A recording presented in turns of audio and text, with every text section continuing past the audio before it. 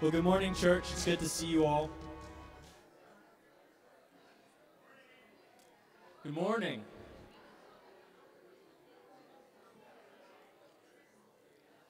I'll give you just a second to find your seats.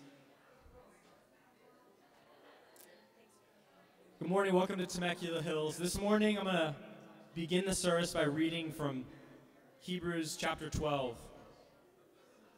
And it should be on the screen there for you.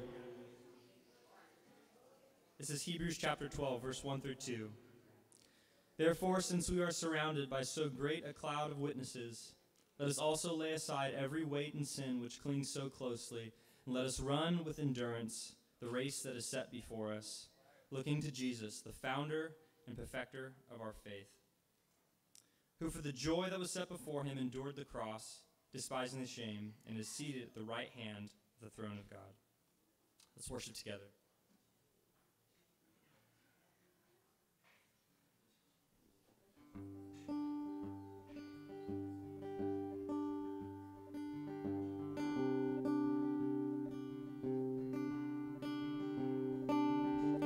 Take these hands, I know they're empty, but with you they can be used for beauty in your perfect plan. All I am is yours, and take these feet, I know they stumble, but you use the You use the humble, so Lord, please use me. All I am is yours. I give you all my life, I'm letting it go, a living sacrifice, no longer my own. All I am is yours, all I am is yours.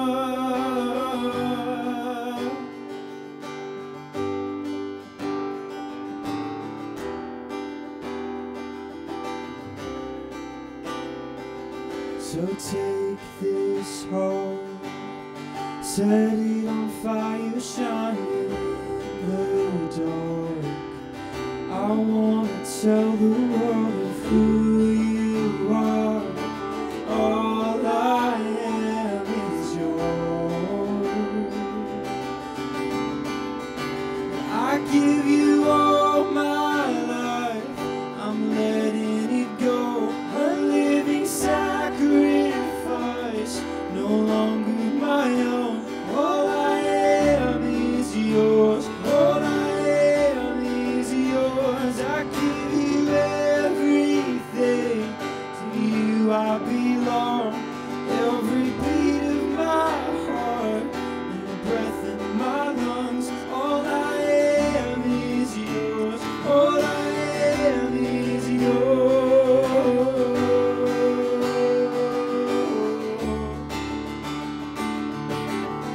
I lift my hands up, God, I surrender all that I am to your glory, your honor, your fame. I lift my hands up, God, I surrender to you. I give you all my life, I'm letting it go, a living sacrifice, no longer my own. All I am is yours, all I am is yours. I give you everything, to you I belong, every beat of my heart, the breath in my lungs. All I am is yours, all I am is yours.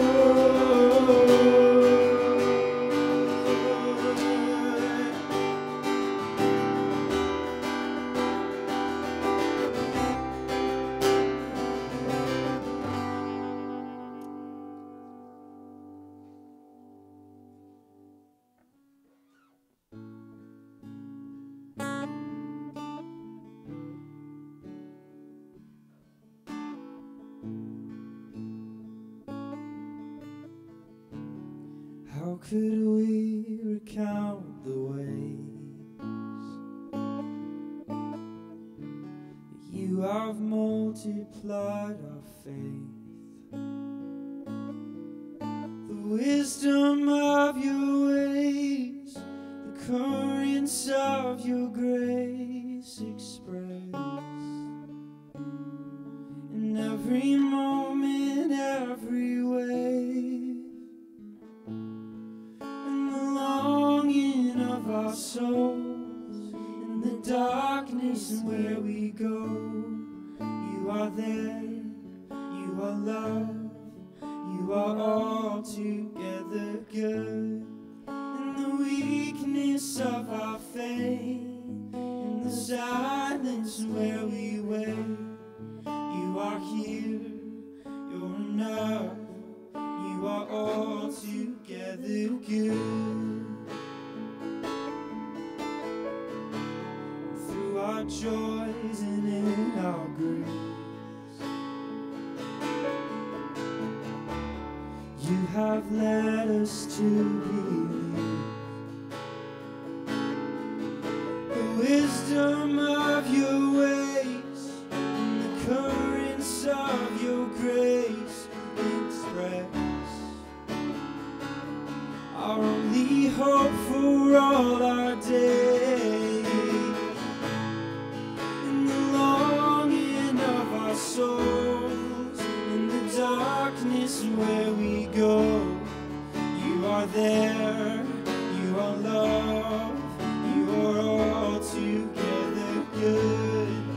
In the weakness of our faith, in the silence where we wait, you are here, you're enough, you are altogether good.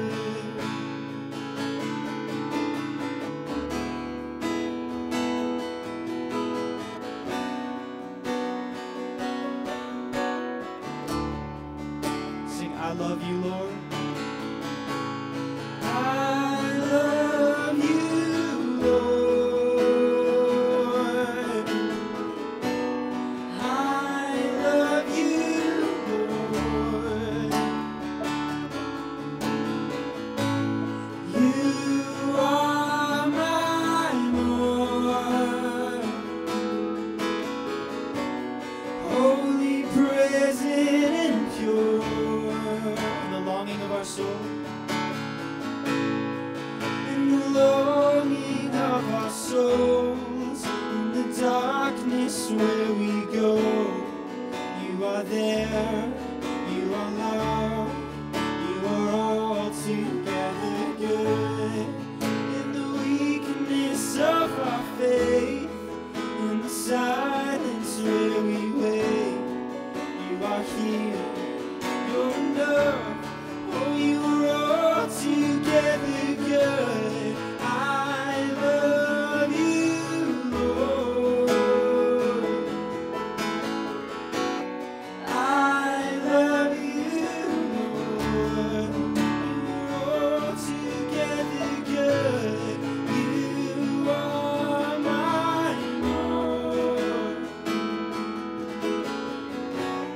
Holy, present, and pure. You are altogether good.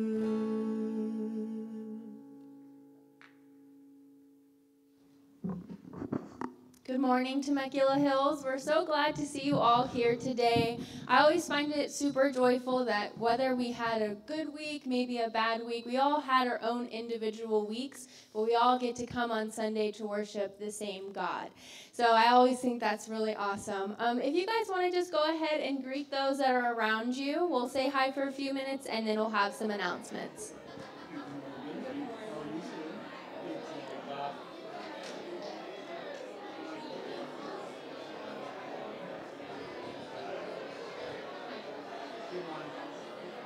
Say good morning to the readers.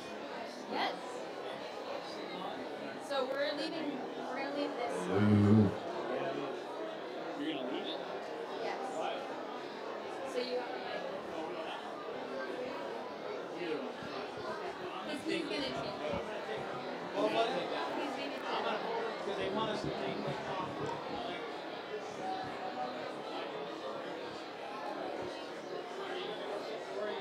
I'm over there. Yeah, I'm gonna just.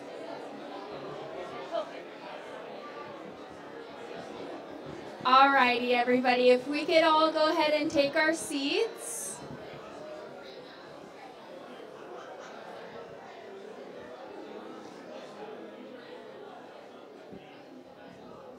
All right, so we do have a new women's Bible study that's going to be starting up on September the 13th. There was some feedback there. It's a Tuesday night at the Bruda's house, and it's going to be complementing what we're learning here on Sunday mornings, just kind of about God's grace and his transforming power in all of his mercies. It's going to be at 6:45 until 8:15, and it's going to be from September 13th until early December. If you have questions about that or you want more information, you can contact Mary Henderson. Saturday, September 17th, 8 a.m. right here. Men, we have another breakfast for us to be a part of. A little bit of food and time in God's Word together. You can sign up on the scan code, or you can sign up at the, I don't know where Eric is, but sometimes we'll have our sign-ups back at the back table there, so as well. September 18th, 8 a.m. Perfect. And then we have something new here. We used to have something for our connection lunches, so it's very similar, but we renamed it Explore the Hills, and it's going to be here at the church. So whether you're new or maybe you've been here for a little bit and maybe just want to kind of know more about what Temecula Hills is, what we believe, who our leadership is, that's going to be on Sunday, September 18th. There'll be lunch here, and whether you have been coming here and you want to find ways to be connected, or you're brand new, or you're finding, that you want to call Temecula Hills your home, and you have some questions, this would be a great opportunity for you to come and learn about our church. I can't stop but think that when I hear Explore Temecula Hills, is there a song that comes into your mind? The hills are alive with the, okay. That's not, I know, but it's just that I couldn't. Okay, all right. Anyways, that should be a pretty fun time together, and then there will be a guest soloist. We're going to continue with our worship together by taking the offering, and this is just for our family members. If you're new to our church, we don't want your money. We are really glad you're here with us today, and we do have contact cards if there's any special needs that you may have. As a family or as a person, we just fill that card out, put it in the basket as it comes by, and we'd love to be able to know and reach out to you if you'd like us to, or to pray for your needs that you have. But please take advantage of that if your heart's heavy or you're rejoicing as well. It's nice to see, I think, those positive things that we are rejoicing for different things in our family as well. The first Sunday of every month, we do communion. And when we do that together, as we remember the Lord's death and resurrection for our sin, we have a benevolence offering, and that goes to people in need. So if you would be moved to be a part of that, you can there's a little beige envelope in the back, or you can put on if you leave a check, you can just that's for the benevolence fund, and that goes to a fund that is it gathers up, and then we have somebody that has some special financial needs that we can help. We get a chance to be able to do that. So just a great way of helping in another way. We help people move, and then we can help them financially. We can help with meals, ministries, all kinds of different ways that we serve and help our body of believers, our family together here. So I think that's it. We'll have the guys come on forward, and then we'll pray for a continued part of our service. Thank you, Lord, for your love for us, for the gifts that you have given to us, the gift of life, the gift of family, the gift of patience in a partner or a friend, the gift of your Son, Jesus Christ, that died sacrificially on our behalf, who for the joy set before him endured that cross. And Lord, today I just thank you for the privilege we have of giving back to you things you already own, things you already have given us, but we want to be willing and active participant in this ministry you've given to us and on our hearts and our lives. We gladly give back to you. In Jesus' name we pray. Amen.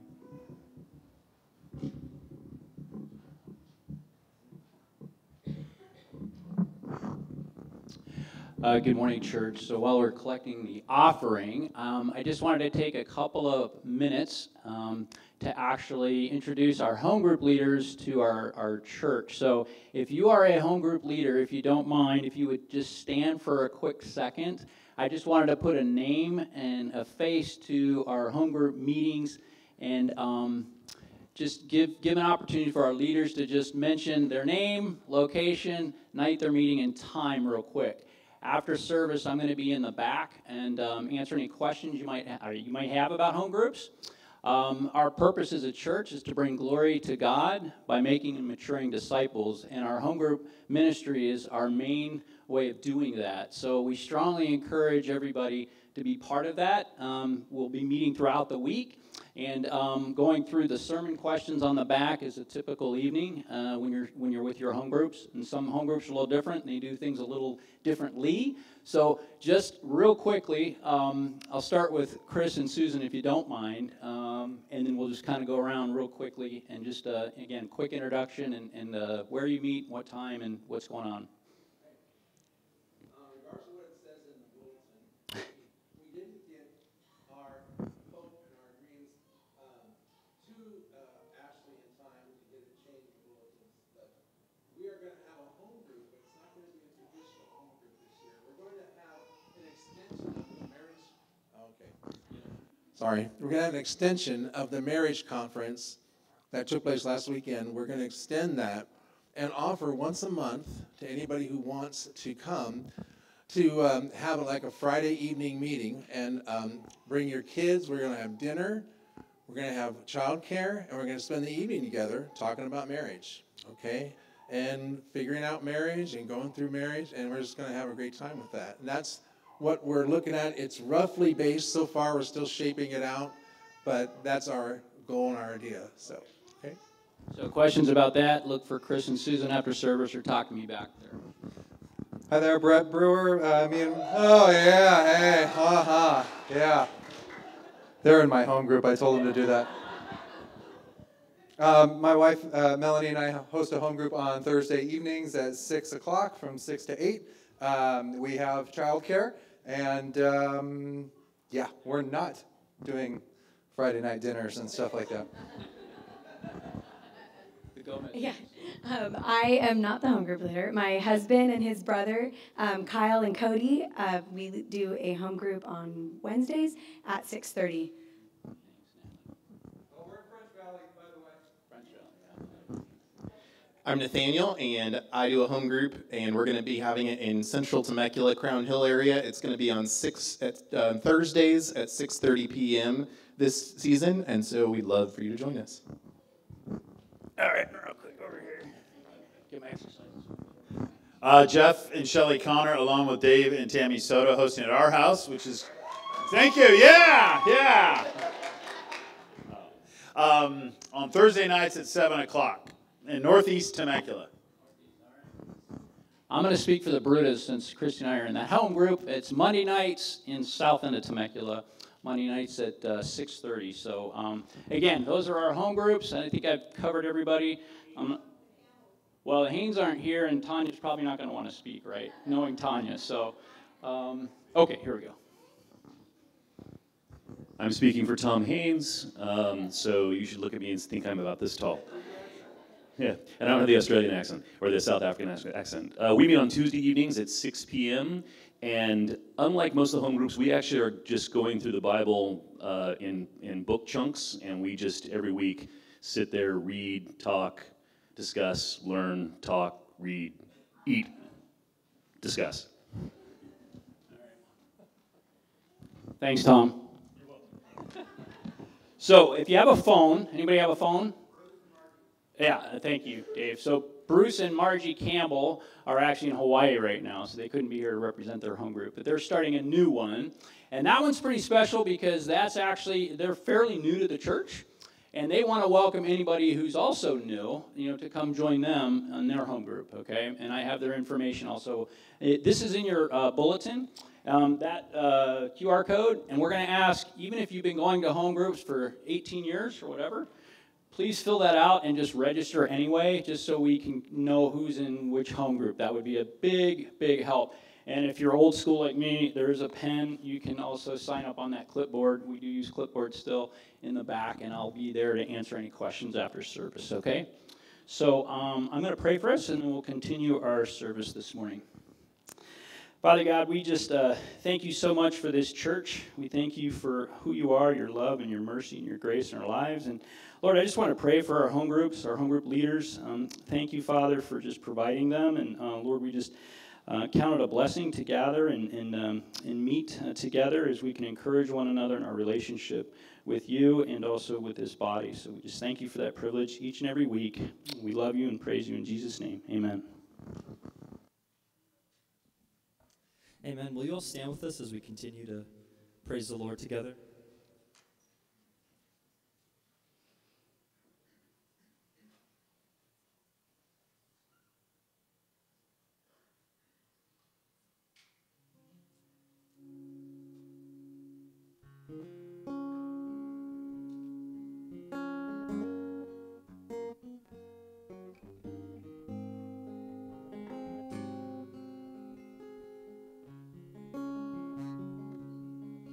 On a hill far away stood an old rugged cross, the emblem of suffering and shame.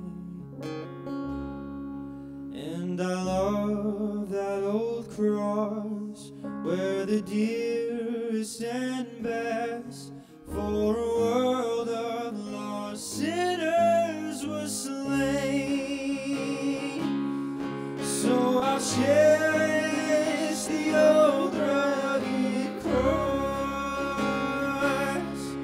till my trophies at last I lay down, and I will cling to the old rugged cross and exchange it someday for a crown. Old rugged cross, so despised by the world, has a wondrous attraction for me. For the dear Lamb of God left his glory above to bear it to dark Calvary. So I'll cherish the old rugged cross till my trophies at last I lay down. Oh, I will cling to the old rugged cross and exchange it someday for a crown. To the old rugged cross I will ever be true, its shame and reproach gladly bear. Then he'll call me someday to my home far away, where his glory forever I'll share. So I'll cherish the old rugged cross until my trophies at last I lay down. Oh, I will cling to the old rugged cross and exchange it someday for a crown. I will cling to, oh, I will cling to the old rugged cross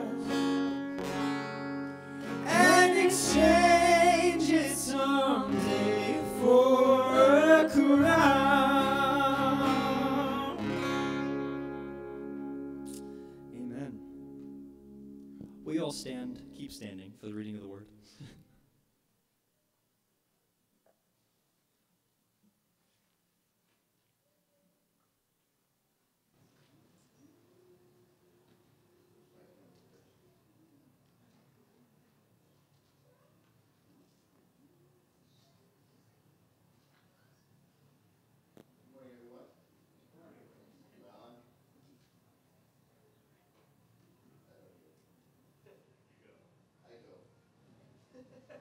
All right.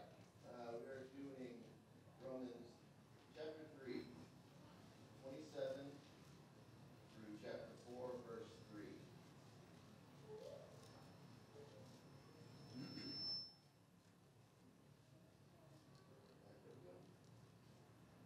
Verse 27. Then what becomes of our boasting? It is excluded. By what kind of law? By the law of works? No, by the law of faith. For we hold that one justified by faith apart from works of the law. Or is God the God of Jews only? He is not the God of the Gentiles. Is he not the God of the Gentiles also? Yes, of Gentiles also. Since God is one, who will justify the circumcised by faith and the uncircumcised through faith.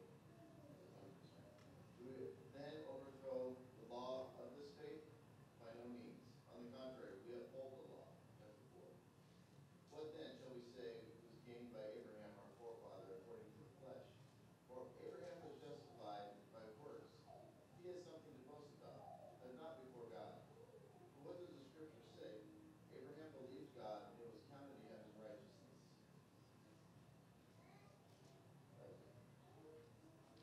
Right.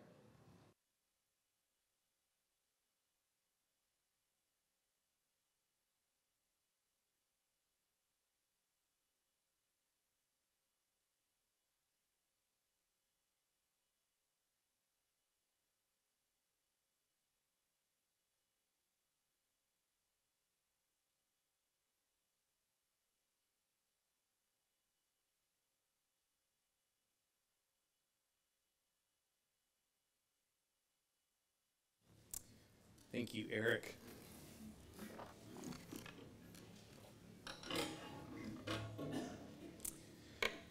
Well, good morning. It is really nice to be in an air-conditioned room, isn't it? Thank you, Lord. You know, in the 1500s, there was a monk named Martin Luther who discovered a truth that was stunningly happy news to him. And this truth caused Martin Luther to become a passionate reformer, and that passion stemmed from how his own life was transformed by that very truth. And it moved him from despair to delight.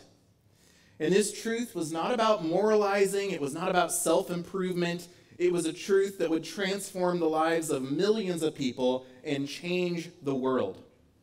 And the truth that he discovered was not a new truth, but rather an old truth that was firmly rooted in Scripture, and yet a truth that had been obscured in his day.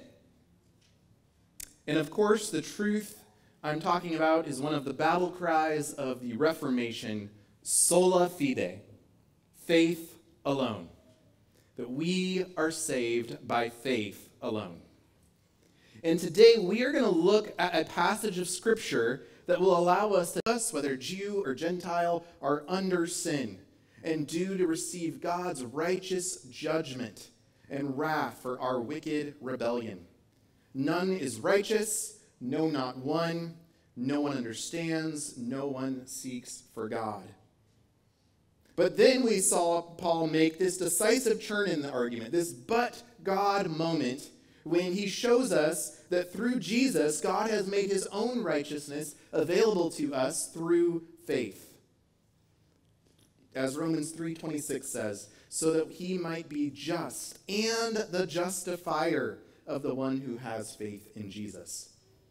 Then 2 weeks ago, Jeff taught us that because of this, because God saves us by faith alone, all the credit goes to God alone. The Jews have no ability to boast in their obedience to God's law. And today we're going to see Paul go back to the beginning of the Jewish people. And he's going to show us that from the beginning, God had a consistent plan of how we would be saved, and that plan was through justification by faith alone. And we're going to see 3 points this morning. First, we'll see how God's people were saved from the beginning, and then we'll see 2 implications that flow out of that truth. So a total of 3 points that help us explore justification by faith alone. So open your Bibles to Romans chapter 4 today. There's some Bibles on your chairs in front of you, hopefully, if you don't have one with you, and there's some on the back table. Romans 4, we're going to be in chapter 4 the entire morning. So open up Romans 4. If you have my same Bible, it's on page 1054. You probably don't. Okay. So Romans 4, verse 1. It says, "What then shall we say was gained by Abraham, our forefather, according to the flesh? For if Abraham was justified by works, he had something to boast about, but not before God. For what does Scripture say? Abraham believed God, and it was counted to him as righteousness." Paul is a genius in his argument here. What he does is he takes us back to consider Abraham, who is quite literally the father of the Jewish people. Every single Jewish person can trace their ancestry to that one man, Abraham. And so Paul asks his fellow Jews, "What then shall we say was gained by Abraham, our forefather, according to the flesh?" And then he explains why he's asking this question. He's continuing that discussion of boasting that he started in chapter 3. And so let me explain. Back in chapter 2, Paul mentioned somebody who boasted in the law. In chapter 2, verse 23, it said, "You who boast in the law dishonor God by breaking the law." And then in chapter 3, just a few verses ago, back in 3:27, he says, "What then becomes of boasting? It is excluded. By what kind of law? By a law of works? No, but by the law of faith." And you might be thinking, why all this talk about boasting? Was this really a big problem back then? And you got to understand, the Jewish people thought of themselves as God's special, elect people. They had God's very law, God's very standards. And they thought of themselves as God's special people with God's special standards. And that led some of them to have a boastful attitude.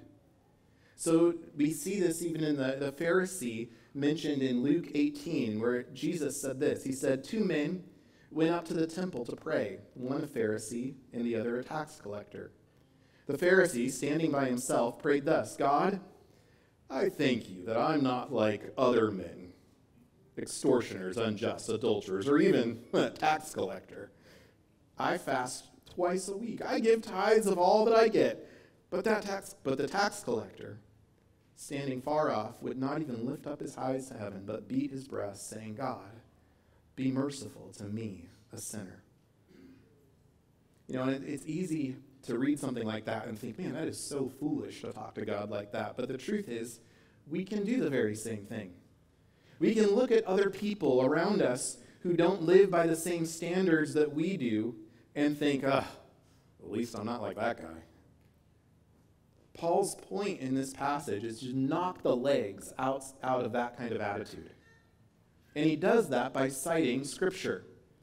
Let's look at verse 3. He says, "For what does the Scripture say?" Okay, before we dive into what Scripture says, I just want to pause for a moment and draw your attention to how Paul cites Scripture here. First, he uses the singular form for the Scripture. He sees the Bible as a unified whole, not a disconnected set of writings. Second, he used the word "says." What does Scripture say? That's a word you'd use of a person who's speaking. And so when Paul says that, it shows that he's making no distinction between what the Bible says and what God himself says through it. Third, he uses the present tense. He could have said, what was written? What has the Scripture been written? But instead, he says, what does the Scripture say in the present tense? Because Paul sees the Bible as the living and active Word of God. That in Scripture, we have the living voice of God, and God is still speaking today to his people through the Bible. And finally, notice that when he asks a question, his immediate thought is to turn to Scripture for authoritative guidance. Because in every controversy, in every matter of life and doctrine, Scripture is the final court of appeal. The Bible is our authority, because in it we hear the very voice of God. Okay, that was a little bit of a tangent. But let's go back and read verses 1 through 3 again. It says in verse 1, "What then shall we say was gained by Abraham our forefather according to the flesh? For if Abraham was justified by works, he has something to boast about, but not before God. For what does Scripture say? Abraham believed God, and it was counted to him as righteousness." And what we find here is the first point on your outline.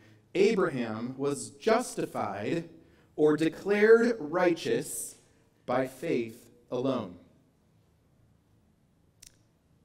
And just as a reminder, the word justified means to be declared righteous in a judicial courtroom setting.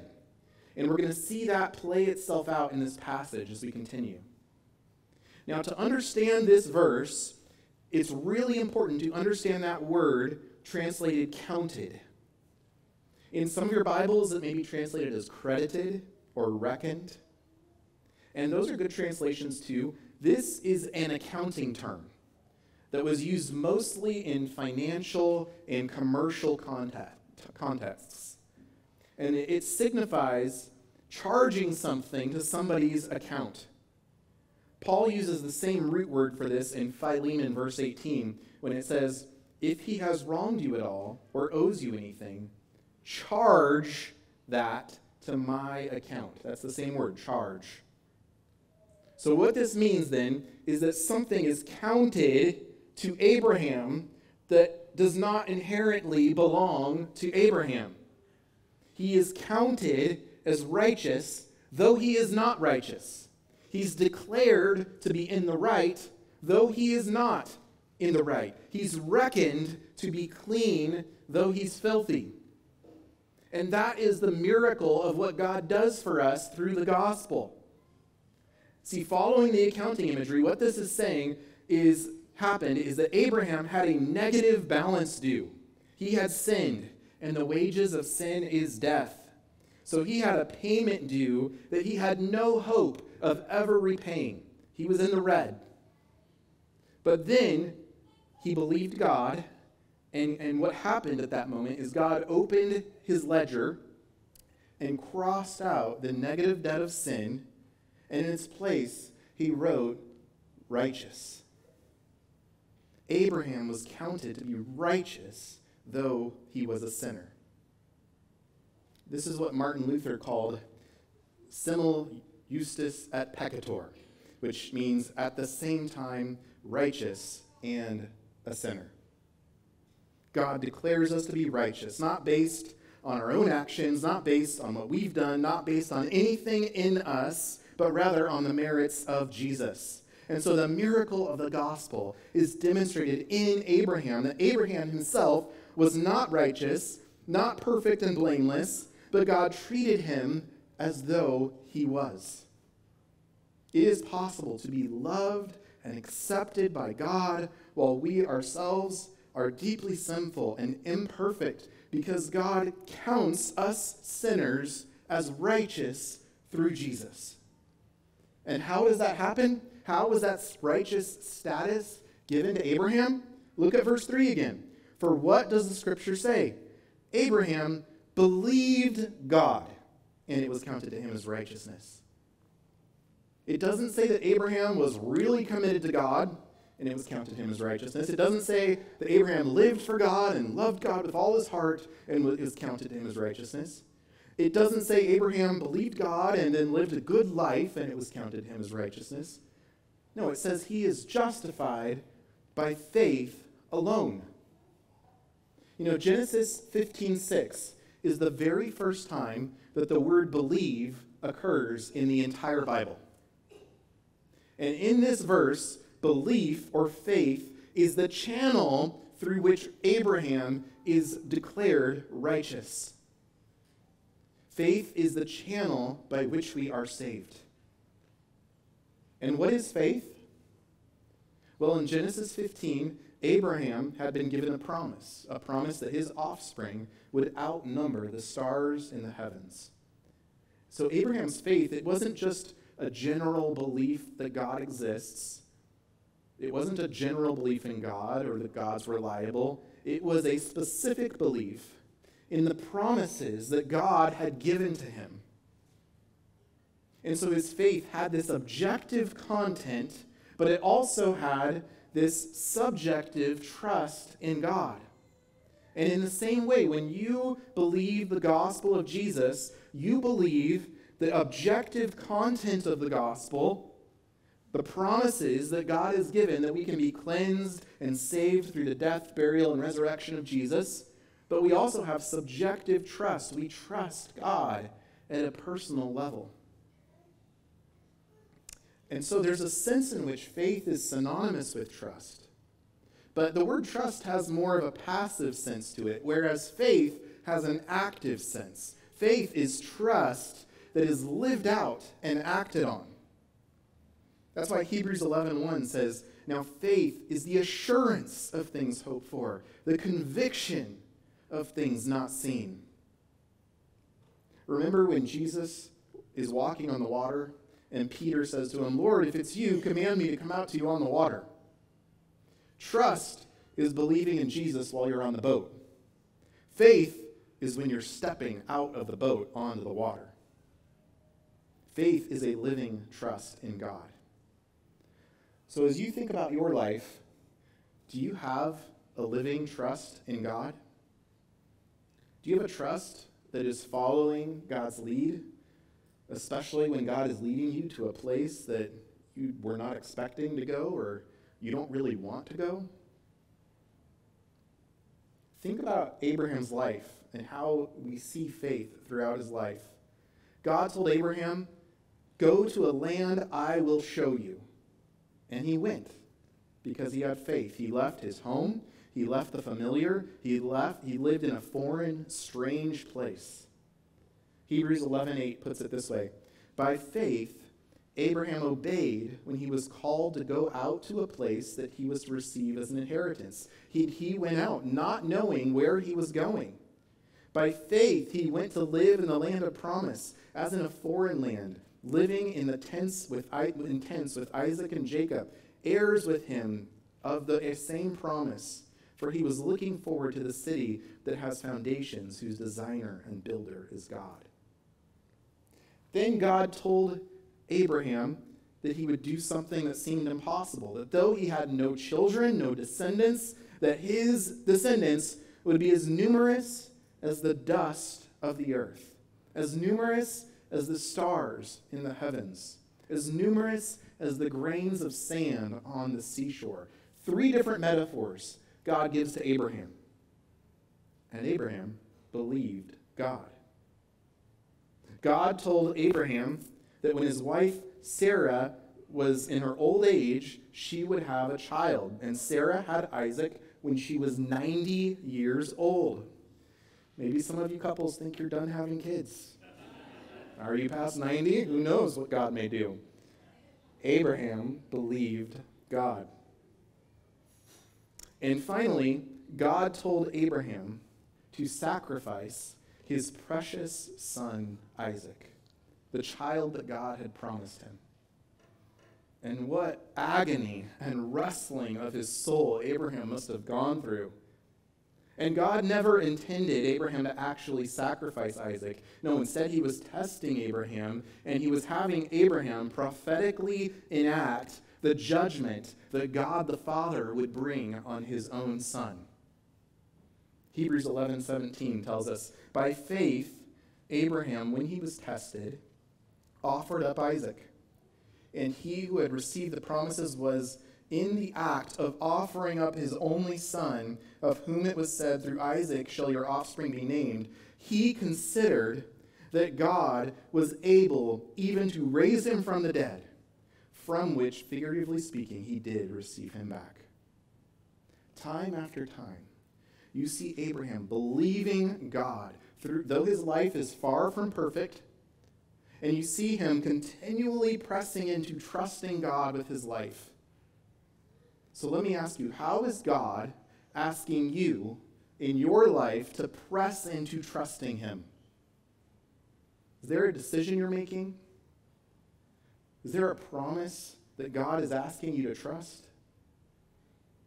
Is there a step of obedience that God is impressing on your heart to make?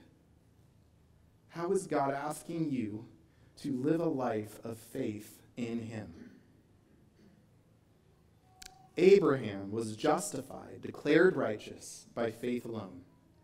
And what Paul does as we continue in this passage is spells out two implications of this truth. And the first implication we see is this: because justification is by faith alone, it is a free gift of sheer grace. Look at verse 4 to see this. It says, "Now to the one who works, his wages are not counted as a gift, but as his due. And to the one who does not work, but believes in him who justifies the ungodly, his faith is counted as righteousness." Just as David also speaks of the blessing of the one to whom God counts righteousness apart from works. "Blessed are those whose lawless deeds are forgiven, whose sins are covered. Blessed is the man against whom the Lord will not count his sin." Have you ever worked really hard on a job? At the end of the day, you're able to just have that good, tired feeling where you just feel like, man, I worked hard and it was good work. My first job was working at the car wash that's by Winco. And back then it wasn't Winco, it was actually Costco. So it worked out well. I could work, go get a $1.50 hot dog. It was great. And I remember working hot summer days, scrubbing the grime off of rims, cleaning out the inside of a car, making sure the windows were streak-free. And back then, I was making minimum wage, which was a little under $5 per hour. And so for a full day's work, 8 a.m. to 5 p.m., I'd make $40, and I was stoked. Now, can you imagine if after a full day's work, my boss came up to me and said, "Nathaniel, I have a gift for you. I have a gift of grace from me to you." And then he proceeded to hand me my normal $40 paycheck. And he said, "Here, this is a gift." And he gave it to me. How do you think I'd feel about that? How would you feel about that? I'd say, wait a second, I don't think this is a gift because I earned that. I worked hard for that, right? And that's Paul's point in verse 4. He says, "Now to the one who works, his wages are not counted as a gift, but as his due." And then Paul contrasts that with someone who does not work, but rather has faith. He says in verse 5, "To the one who does not work, but believes in him who justifies the ungodly, his faith is counted as righteousness." See, God doesn't justify the godly who work themselves up to be godly. He justifies the ungodly. That's talking about Abraham and me and you. And how does he justify or declare the righteous, the ungodly? Verse 5, "To the one who does not work, but believes in him who justifies the ungodly, his faith is counted as righteousness." What Paul is saying is that if we're saved by faith alone, then it's not on the basis of works. Instead, it's a free gift of God's grace to you. It's not that you work for it and then receive it as payment due as something that God owes to you. Instead, it's a totally free credit to your account that you did nothing to earn. It's unearned and undeserved. And so you don't have any bargaining chips with God. You don't have anything that you bring to the table. "Nothing to the crop in my hands I bring, Simply to the cross I cling. And then Paul continues to make this point by citing David, who wrote Psalm 32. And most people think that Psalm 32 is a time after David's sin with Bathsheba. And notice how the word count is emphasized in this passage. Look at verse 6. Just as David also speaks of the blessing of the one to whom God counts righteousness apart from works. Blessed are those whose lawless deeds are forgiven and whose sins are covered. Blessed is the man against whom the Lord will not count his sin. Who does David extol as being blessed, as being happy? It's the man against the Lord, whom the Lord will not count his sin. In the book Evangelism Explosion, James Kennedy suggests that when we share the gospel with someone, we ask them the question, suppose you were to die tonight and stand before God, and God were to say to you, why should I let you into heaven? What would you say? Another version of that question might be, assume for a moment that there really is a heaven. What do you think are the general requirements for admission? Who gets in, who doesn't? Anyone who asks that question to a random sample of church-going people will be surprised at the large number who say one of three things. Either first, because I've tried my best to be a good Christian. Second, because I believe in God and I try to do his will. Or third, because I believe in God with all my heart. And this isn't a trick question. Instead, it's a diagnostic question that reveals misconceptions about what it means to believe and have faith in Jesus. The first answer, because I've tried my best to be a good Christian, is salvation by works. The second answer, because I believe in God and I try to do his will, is salvation by faith plus works.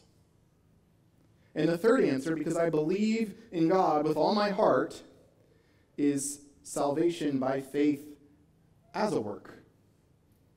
It's when you have faith in your faith, not in Jesus. And in each case, the person may be religious, but they're still working at their own salvation. And in each alternative misses the glorious release offered in the gospel. And so these false understandings of faith can lead to insecurity and anxiety and a lack of assurance and maybe even spiritual pride and touchiness to criticism and a devastation when there's any moral lapse in their life. And because what's happened is they haven't done a real transfer of trust, where they've stopped trusting in themselves, they've stopped striving, and instead they've put their trust in Christ. And so each of those answers was focused on self, on something that I did, something I achieved, I attained. And instead, the right answer is not because I did this or that. It's not because I at all. It's because of him. Because he died in the cross on my place, in my place. He took the wrath that I deserve because he loved me and gave himself for me. And for some of us, maybe we've never actually really trusted in Christ alone for forgiveness. Or maybe for some of us, we did trust in Christ, but then we've been tempted to fall back into this works-based mentality. And this is something that often it happens just deep in our hearts. It's something we probably even catch if we ever had the conscious thought that we were earning something before God. But we subtly and almost subconsciously slip into a mentality of thinking that God owes me something for what I've done, for what I've given him, for how I've lived. Or maybe thinking that God is unhappy with you for how you failed him. If you have put your faith in Christ, then your standing before God does not depend on your behavior. It depends on the finished work of Jesus on the cross. So let me ask you, what are you bringing to God in addition to your faith in Jesus? What do you look to that you think makes you acceptable before God? Maybe it's your pedigree or your ministry experience. Maybe it's your knowledge of theology or your understanding. Maybe it's how you've served other people through your job. Maybe it's just how you've been faithful over a long period of time when those around you have fallen away. Let me encourage you, stop bringing things to God to try to be acceptable, and instead believe in the one who was the perfect, acceptable sacrifice to the Father. Stop striving for faithfulness and trust in the faithful one. You see, if you don't understand the doctrine of salvation by faith alone, then you're always working to try to make yourself attractive and worthy. Martin Luther expressed the gospel this way. He said that failing, broken people are not loved because they are attractive. Rather, they are attractive because they are loved. See, God has loved us by sending his Son to die for us, and when you trust in him, God changes you from the inside out and begins to make your life attractive as you follow Jesus. So we are saved by faith alone, and that means that salvation is a free gift of sheer grace. And the final truth in this passage, the second implication of being justified by faith alone, is this.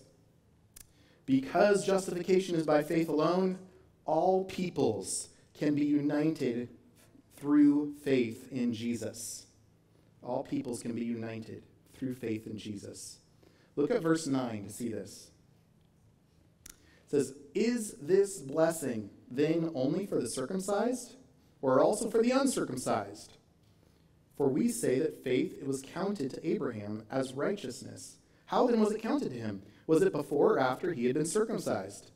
It was not after, but before he was circumcised. He received the sign of circumcision as a seal of the righteousness that he had by faith while he was still uncircumcised.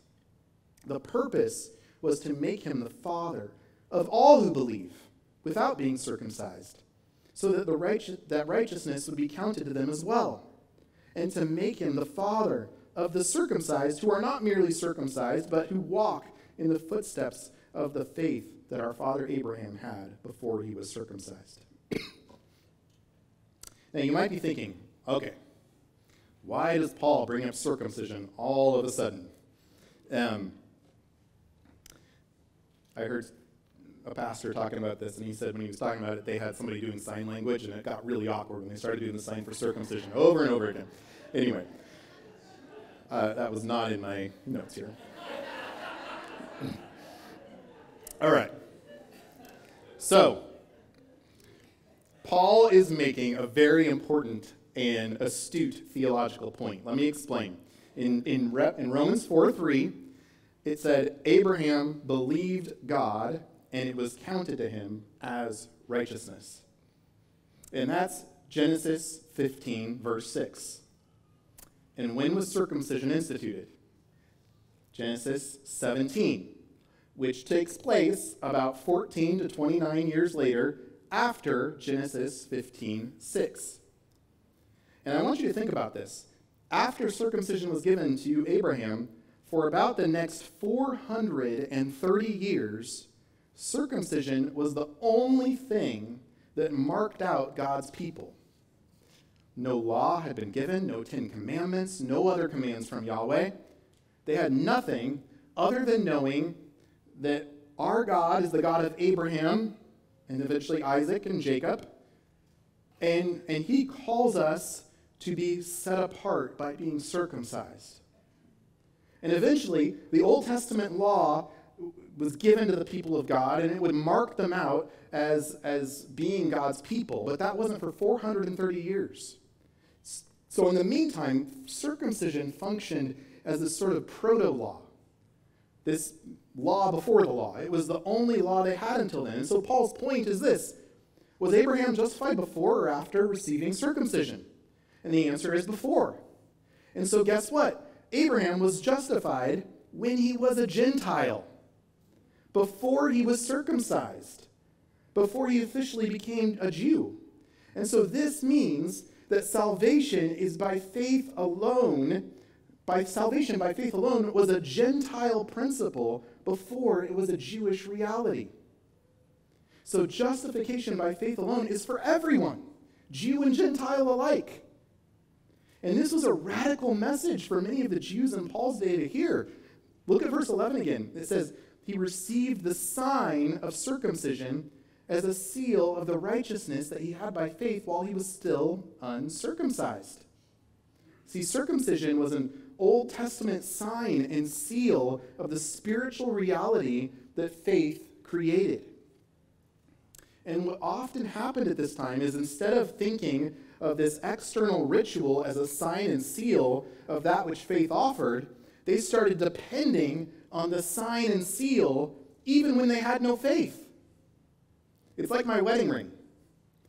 On my wedding day, I made vows to my wife. I made vows to be faithful and trustworthy as her husband, to serve her and love her sacrificially, to keep my eyes and my heart exclusively for her, to be committed to her for the rest of my life. And then I gave her a sign and seal of my vows, a ring. And she made vows to me and gave me a ring. And I want you to imagine that I started really valuing my ring instead of the vows I made to my wife. Imagine that I started being very harsh and demeaning and hurtful to her. I wasn't cherishing her. I wasn't loving her as I had vowed to do. And then when I was called out on that bad behavior, I said, what do you mean? I got the ring on. I'm wearing this, aren't I? See, the sign and the seal has no independent value apart from the vows which it symbolizes. And in the same way, circumcision did not save Abraham. It was just the sign and the seal that he was already saved by faith alone. And we can do this very same thing. We confuse the fruit of our salvation with the root of our salvation. So that we were saved, good fruit starts to come out of my life, and then I start to depend on that good fruit. I put my trust in that good fruit. I think that good fruit is what's saving me and making me right before God. And is that how it is? No. That's not the root of my salvation. The root of my salvation is what Jesus has done for me on the cross. And then as Paul cashes out this argument, the big crescendo here is in verse 11. He says this, the purpose was to make him the father of all who believe, without being circumcised, so that righteousness would be counted to them as well. And to make him the father of the circumcised, who not merely were circumcised, but who walk in the footsteps of faith that our father Abraham had before he was circumcised. What Paul is saying is Abraham's fatherhood is now expanded to include the spiritual paternity of all believers, all who believe, whether you're Jew or Gentile. So our faith in Christ means that Jews and Gentiles are brothers and sisters in Christ, equally children of Abraham, equally members of one body. And this is the basis for our unity as the church. We are united because we're saved by faith alone in the same Savior. And that means that you can have unity with people who don't look like you, who don't act like you, who don't like the same things you like. You can be united to someone who you would never hang out with outside of Christ. You can be united to somebody who doesn't even like carne asada. Can you imagine that? You can be united with people who are annoying to you, with people who don't like the same things that you like. And let me tell you, Chad mentioned that we're launching home groups in the next couple of weeks. Actually, this week and next week, they'll be launching. And that's how we stay connected to one another as a church family. It's how we express that union with Christ. We meet together with people who aren't exactly like us, some people who we might not meet with otherwise, and we build into each other's lives and encourage one another and pray for one another and do life together as a community, and we are a church to one another in those groups. So home groups are an amazing and powerful way to live this out, and experience deep unity with other brothers and sisters in Christ who you might not otherwise hang out with or get to know. So Abraham was justified, declared righteous by faith alone. And because justification is by faith alone, it is a free gift of sheer grace. And all peoples can be united through faith in Jesus. As we close our service today, we're going to take time to remember that our salvation depends not on us, but on the finished work of Jesus on the cross by taking communion together. And when we take communion, we do so as an act of faith. We take the bread as a way of expressing our faith in Jesus' broken body. We take the juice as a way of expressing our faith in Jesus' shed blood. And let me warn you today, if you're not a Christian, if you haven't placed your faith in Christ, or if you have disunity within the body of Christ, do not take communion this morning. Let the bread and the cup pass. 1 Corinthians 11, verse 27 says, "Whoever therefore eats the bread or drinks the cup of the Lord in an unworthy manner will be guilty concerning the body and blood of the Lord. Let a person examine himself and so eat the bread and drink the cup. For anyone who eats and drinks without discerning the body eats and drinks judgment on himself. That is why many of you are weak and ill, and some have died." Paul says, and he's speaking to that church in Corinth, that some of them have become ill and died because they were taking communion in a way that was not honoring Jesus. They didn't show care and concern for one another. But if you put your simple faith in Jesus, you turn from sin and trust in him, then you can have confidence that you are forgiven and that his finished work on the cross stands, giving you righteousness. So the band is going to come forward, and as they do, take some time to examine yourself in this next song. And then I'll come back up and we'll take communion together. The ushers are going to come and pass out the communion elements, and there are gluten-free communion elements in the back. If that's something that you need, you can grab those as we sing this next song. Let me pray. Lord Jesus, thank you for saving us. Thank you, God, for showing us the reality that we could never do anything to make up the debt of sin that we have incurred against ourselves. And thank you, Lord, that you sent Jesus to rescue us and give us hope, that our hope is not found in ourselves, but is found in the finished work that you've completed on the cross. Father, I pray that you help us to simply trust in what you've done for us and to find joy and release and hope and new life in knowing you through what you've done for us. In Jesus' name, amen.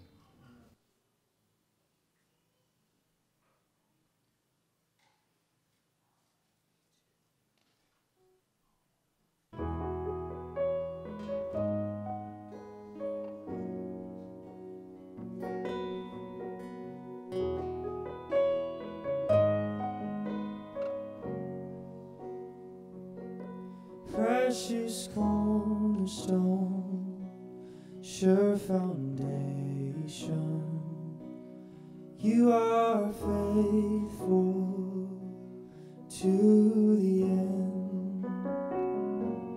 We are waiting on you, Jesus. We believe you're all to us.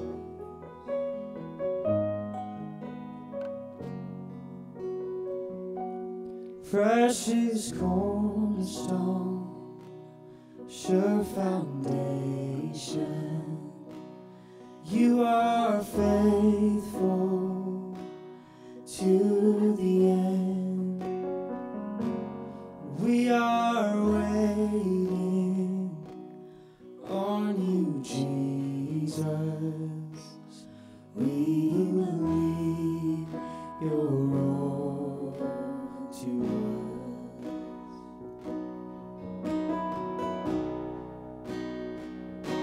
So let the glory of your name be the passion of the church.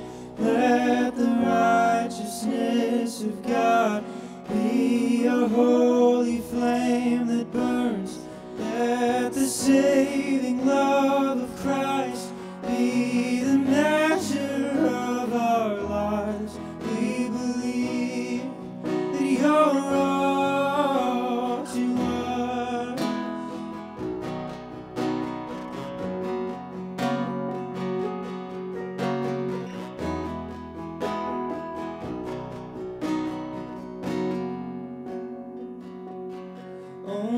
Holy Son of God, sent from heaven, hope and mercy at the cross.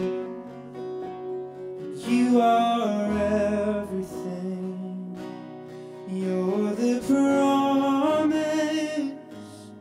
Jesus, you are all to us.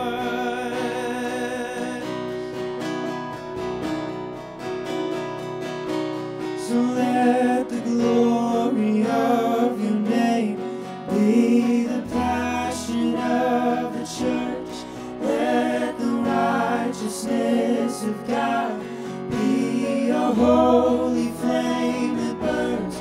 Let the saving love of Christ be the measure of our lives. We believe that you're all to us. You're all to us. You're all to us. You're all to us. Yes, you are.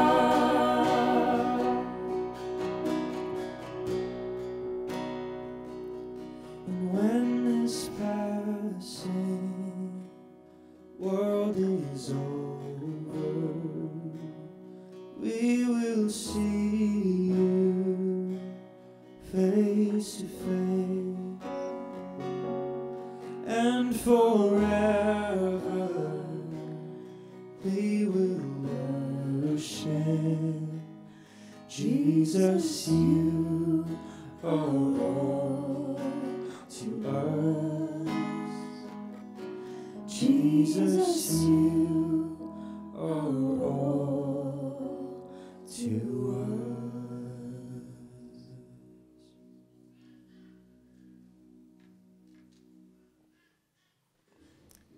I was enjoying that song so much I almost forgot to come back up here.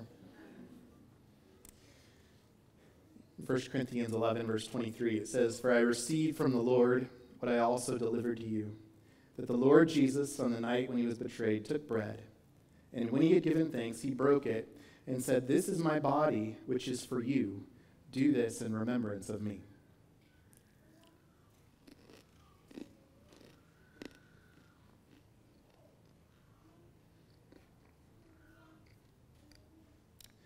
In the same way, he also took the cup after supper, saying, "This cup is the new covenant in my blood. Do this as often as you drink it in remembrance of me."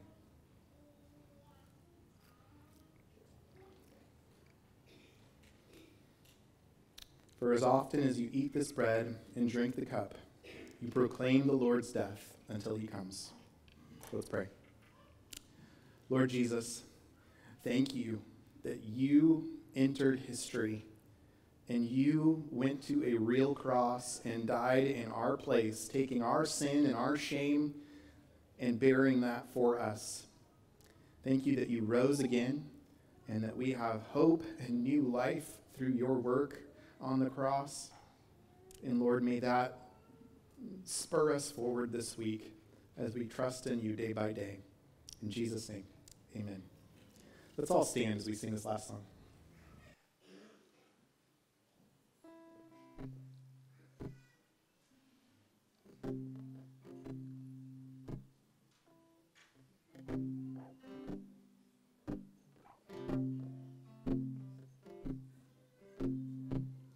I sought the Lord, and he answered me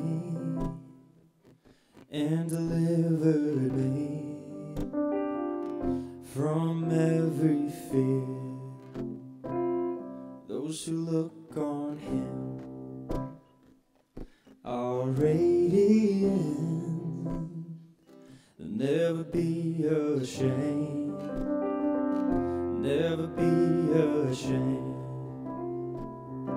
this poor man cried, and the Lord heard me and saved me from my enemies.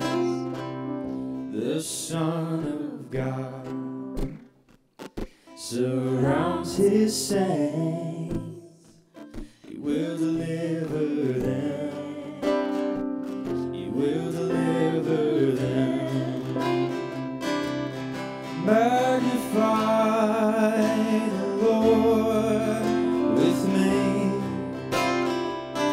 Oh, come exalt his name together. Glorify the Lord with me.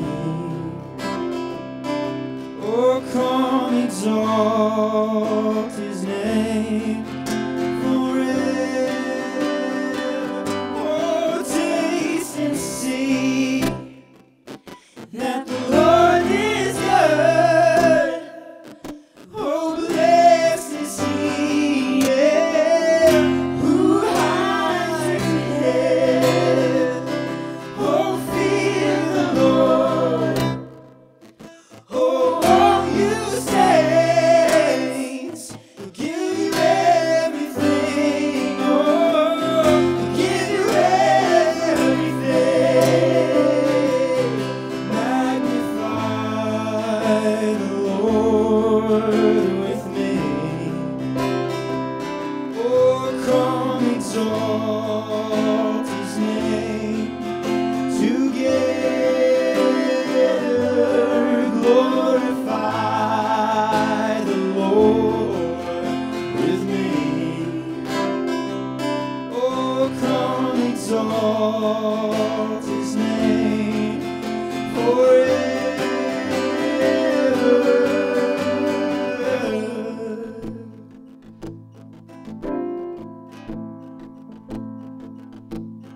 Let us bless the Lord every day and night.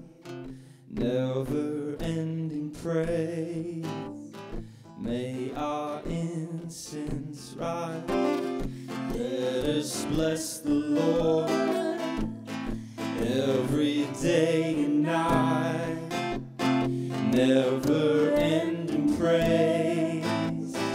May our incense rise. Raise your voices. Let us bless the Lord every day and night.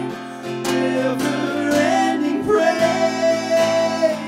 May our incense rise. Let us bless the Lord every day and night. Never-ending praise. May our incense rise. Magnify the Lord with me. Oh, come exalt his name together. Oh, glorify the Lord with me. Come exalt his name forever.